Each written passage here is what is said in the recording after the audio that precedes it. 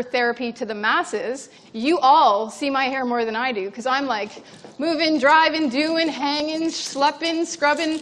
Everyone else sees my hair more than I do. And it's that they're reacting to the fact that I have something and I have the balls to do something that they don't. Because we all could pick a color that we love, bleach our hair, and dye it something crazy. There's some awesome people in this audience that have already done it. And if you feel like yourself with it, no one will look at you different because it is who you are. If you knew my friends, they would say, I could not picture you with anything else. It's just not you. So this is who I am, and I'm very cozy with that. So I'm going to talk about the word velocity because I feel like when your eye's on the prize, you're doing what you love, you're surrounded with the things that you love. Mine is color, hard work, good people, inspiration. I feel like if I stay in that place where I'm always looking for inspiration, I don't have a TV, and I'm on TV. I don't even turn it on. I have no idea what programs are out there. I don't listen to the news. I don't read the newspaper. I live in my own color tunnel of what I need to do to self-preserve, to keep up the life that I have. Everyone relies on me to be a constant wheel of creative motion to design and produce for them. It's like, and myself. I need this. Where do you get that? How do you do this? What do you think about that? So my service to my clients and myself is by shutting myself down from what I know could distract me from a creative flow that needs to do what I do. So because of that, the universe has provided this amazing velocity. As soon as they saw that I had my eye on the prize, and this is exactly what I was doing, and I just kept it up, and I was fucking consistent, okay? Fucking consistent, because as creatives, we have to be reliable and consistent. Because creativity is here, which is not of this world, and consistency and velocity and accountability is here.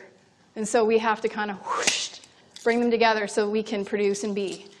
And the cool thing is with this velocity, amazing things can happen in your life. Point the arrow.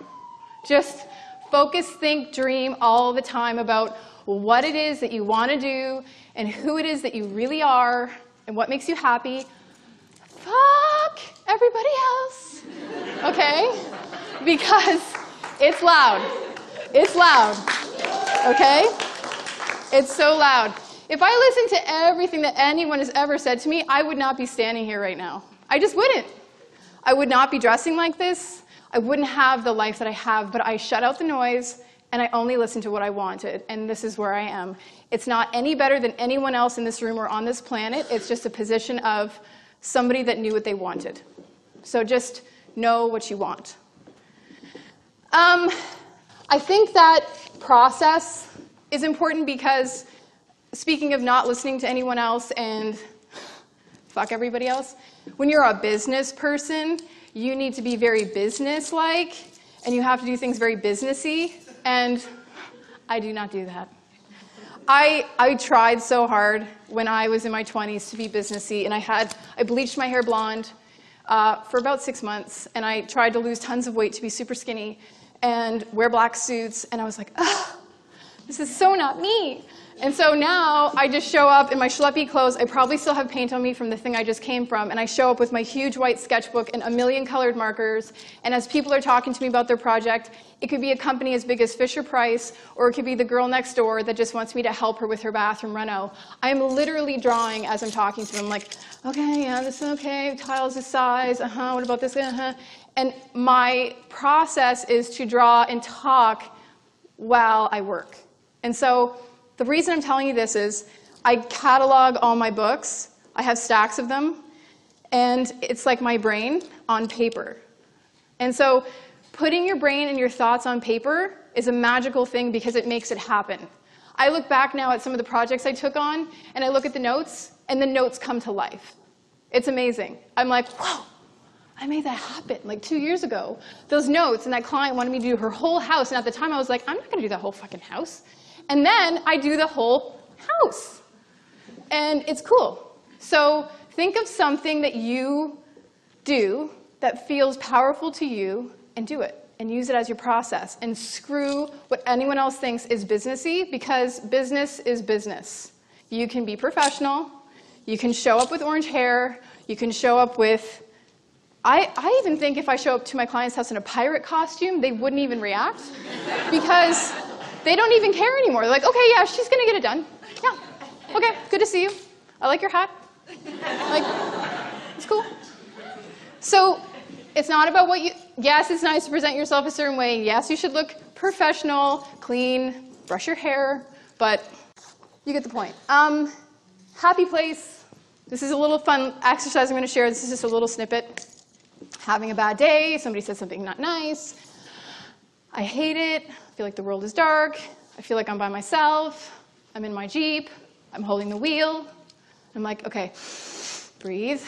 And then I start to just scream out loud all the things I love the most. Rainbows, wiener dogs, running water, and like just start saying it. Bengals, Little India, Indian food, my friends, my family, my niece. And that makes me feel instantly better. So think about being positive and think about making yourself happy. Don't think about making other people happy. Making other people happy will in turn happen because you are happy. You do not need to make other people happy. You need to make yourself happy, and then other people will be so freaking happy to be around you. I have this awesome group of friends, and I feel my birthday just happened in August, and they all showed up at this restaurant, and I started to cry because I was like, this is actually, it was the coolest because I was surrounded with all the most amazing people that I love the most, and they want to be around me, and I want to be around them, and it's magical. So be good to yourself, and people will be good to you. I paint. Something I do, one of the many things I do is I paint. And painting is like a language for me. I've painted since I could use a brush. And I didn't take formal training in art. I'm going to keep saying that because everyone thinks they're not an artist. And we all, I don't care if it's with numbers. I don't care what your art is. We are all artists. And so I urge you, no matter what your art is, to take the world as the hugest point of inspiration every single day of your life when you wake up. Think of using the world as your inspiration. And why I say that is, if I can't figure out how to arrange a room, mix a color, figure out someone's fall wardrobe, do an event, problem solve, I just get really quiet and I look around. If you look at how the sky bleeds or how the light hits trees or what someone else is wearing or how a building is constructed, the world is so filled with inspiration, it's insane, and people just walk by. They just walk by. I see some amazing things in my life, and I'm like, does anyone else see this? And I'm like the crazy person on the street, like, did you see this guy? Look at his outfit. Like, and he's like, yeah, it's whatever. I'm like, you're amazing. You look amazing. And if you hang out with me, you will know I talk to strangers, I hug random people, I don't care. I love hugging people because I like showing love. I think love is the most important thing. You hear it, it's cheesy, everyone says it, it's on bumper stickers and Chapters Indigo's posters, and it sucks because it's ruined it. But love is important. Love is so freaking important. I have a bumper sticker on my car that says, love wins. And I drive around with that. And a bunch of other crazy messages. But the reason I think love wins is because when you love people, or you wake up and you love yourself, you love your family, you can find love in what you're doing, your job, your boss, your friends, it doesn't matter. The chair you sit in, the car you drive, the food you eat. If you find love in what you're doing, it's like this, it's like bunnies that are procreating. Hearts everywhere. Love, love, love, love, love. And the hearts are not just hearts. They are rainbow hearts. They are glittering. They're popping. Confetti comes out. You're showered in the shit. It's amazing. So love it. Love it. When you read my Instagrams now, if you follow me on Instagram, you will hear my voice saying the things I say because you'll know that it is real. I am covered in glitter. It's true. I will be covered in glitter if I ever say I'm covered in glitter. You have to live your truth. Live your truth. Be you. Don't try to be someone else. Stop comparing yourself to other people. We do that all the time as creatives. Well, this person did something else, and I don't know how they got where they got, and how do they have this, and I don't have that, and I went to the same school, and shut up. You are you. You will always just be you. Your process, your program, who you are, and where you're going, totally different. So just be there. Be on the path. Do the stupid job. It'll teach you something. Be friends with that person that's ticking you off. They're going to teach you something. Cut all your hair off. Grow it back. Eat the weird food. Go on a strange trip. It's your life. Do it. It's why we're here. I hate when we do the whole I'm so great thing, because I'm not trying to tell you to do the whole I'm so great thing, because I don't do that. Talking in front of people, I don't want you to think I think I'm so great. What I think is so great is I have a message to share, and I think that my message is great. So think about that. Think about, I have a message that's so great. And I'm really excited to be the vessel that gets to carry that message. I'm so blessed that I am this person that gets to bring this along, because that's how I feel every day. I don't say, I'm so great.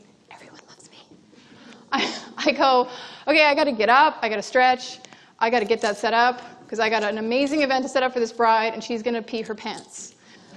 Or this woman's countertop is getting installed today, and I am jazzed, because she is going to love it. Or this person is now walking in more confidence today, because I spent 5 hours with them naked in their closet, and now they love the way that they dress, and they feel like they can bring that into the world. That's amazing.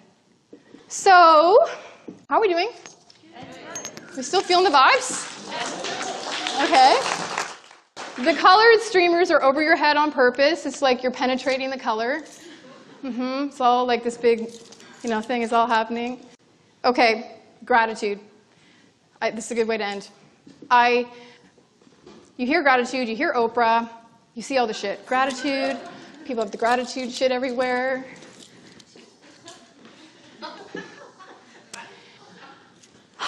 I feel like I'm a walking juxtaposition, and why I say that is because I like junk, and I like things that have no value, and I like to sprinkle it with glitter and diamonds, and that's life. That's the shit and the luxury. It's all shit and luxury mixed together.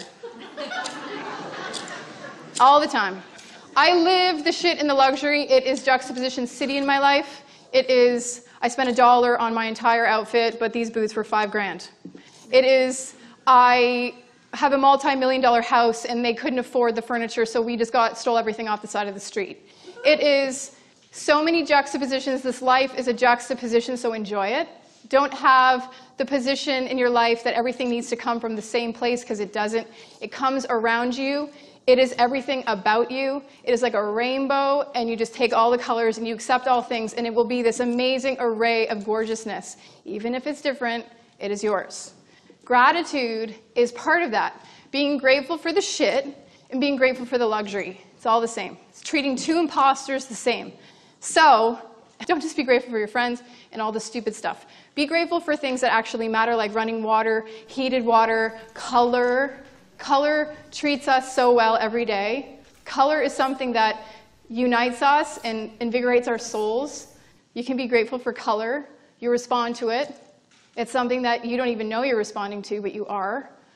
You can be grateful for gas, for each other, for the ability to do what you want to do, eat when you want to eat. It's endless, the amount of things you can be grateful for, because the world is based on that. So here's the conclusion, friends. First of all, thank you for listening. Huge, huge love to all of you, because this has been such a high honor, and I've been feeling you all week. So this is what I know. Go with your dream. I told myself I wouldn't cry. Don't overthink anything. Your gut knows what to do. Beauty happens on budgets. Love is the most important thing. Glitter makes everything better, because it does. And always look for rainbows. And I love Roald Dahl. Who loves Roald Dahl? This is one of his quotes that I live by. And above all, watch with glittering eyes the whole world around you, because the greatest secrets are always hidden in the most unlikely places. And those who do not believe in magic will never find it. So go find it. Go find your magic. Thank you very much. Thank you.